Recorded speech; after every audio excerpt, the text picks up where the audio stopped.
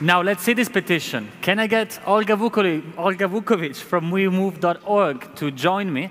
DiEM is launching the petition, but you're doing it obviously with partners. One of them is WeMove.org, which is a pan-European petition platform, and one that I believe shares many of our ideas that we have been discussing this evening.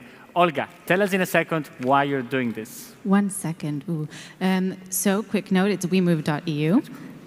I haven't released this, Rachko, have I? You haven't been dismissed. And first, give me a hug. Olga and I know each other since many years. Very many years. And we've worked together in different capacities, and I'm really delighted to have you here now. And I'm very happy to be here. I've stolen her second now. Yeah, all gone. So, yes, as Lorenzo said, I'm here on behalf of WeMove.eu, not .org, because we're a European organization, and we are hosting DiEM's very first campaign on our platform this evening. And I just wanted to take a little bit of time to tell you why it's also important that they're hosting the platform with us before launching into the official first signature of the petition. So WeMove.eu was born, as I think many other organizations here this evening, out of a complete desperation of the state of affairs in Europe, but also out of the knowledge that people power can and will make a difference. So the way that we work is we harness the power of online organizing, and we combine that with the increasing need on behalf of Europeans to make sure that the people who are taking decisions in our names do that with us in mind, and not with the corporations, and not with the banks, and not with the lobbyists.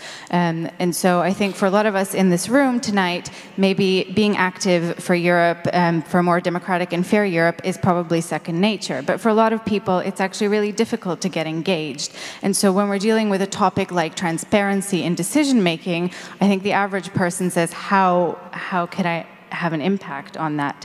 So what we do is we allow people to get engaged with a single click, which for many people opens up a whole new world of powers, and then they increase their engagement, and that's how we build solidarity. And here is the petition, right? Yes.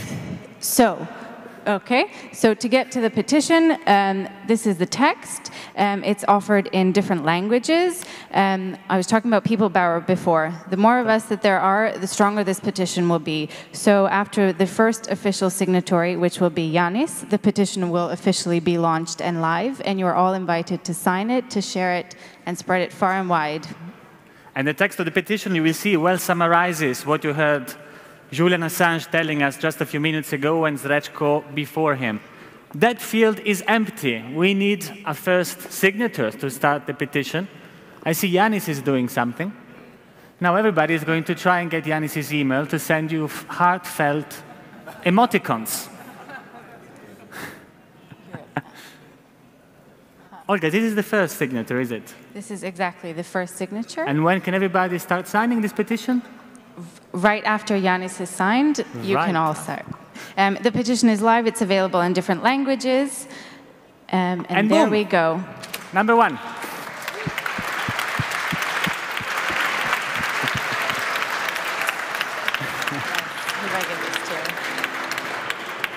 Well, now it's up to you to go and sign it. You can start now from your mobile phones, or maybe at home as soon as you get home tonight, but not later than that, please.